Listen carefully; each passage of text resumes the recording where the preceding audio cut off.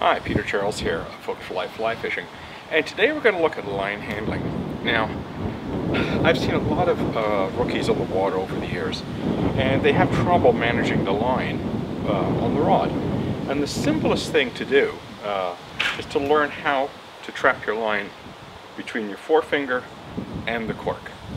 And once you do that, you're in control of the line. You can actually make a cast from this position without any problem, and you can keep a grip on it. Now, that's fine if you're just making a fixed length cast and we're not trying to shoot line. But then when we need to shoot line, we need to do something else.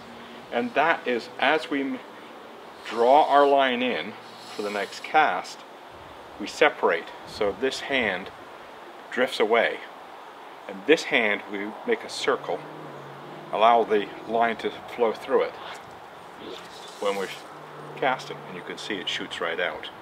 So that's your control position. This is your casting position with the hand away from the rod holding the line. And when we're retrieving line, or stripping line as we call it, we pull from behind the forefinger. I see people trying to pull in front then grab, pull in front then grab. It's very clumsy.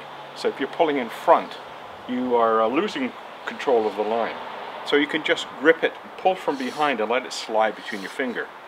Now, if you get a big fish at this point, you may want to put it on the reel, and that's a bit of a challenge too, and that can be a problem. So what some people will do is they will just start to wind, and they'll wind up all this slack so they can fight the fish.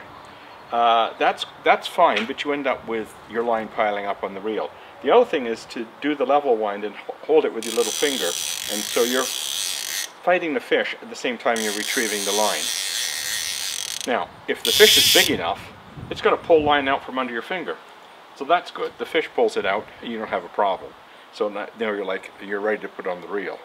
The other thing you'll see people do, when they've got a small fish on, they will simply pull the line down like this and fight the fish in this fashion. And just strip the line behind their finger, and then when they can bring the fish in close enough, they bend down and remove the fish from the hook. Very straightforward. The only difficulty or the only problem with stripping the line in with the small fish is if they start fighting around your feet, they get tangled in the line, which happens. You know, you can get. So I like to put it on the fish on the reel as much as possible, but if it's a really small fish, I probably won't bother, and I will just strip it in. Also, when we're stripping streamers, this is how we strip. Same thing. Whether we're retrieving line, fighting a small fish, or we're working a streamer, it's the same idea. We pull from behind the forefinger, not in front.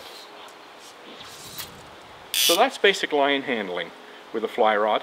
And you can fight fish, you can retrieve excess line, you can cast and shoot line,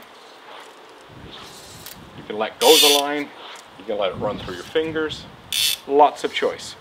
But the principle is to keep that line trapped under your forefinger at the top of the cork.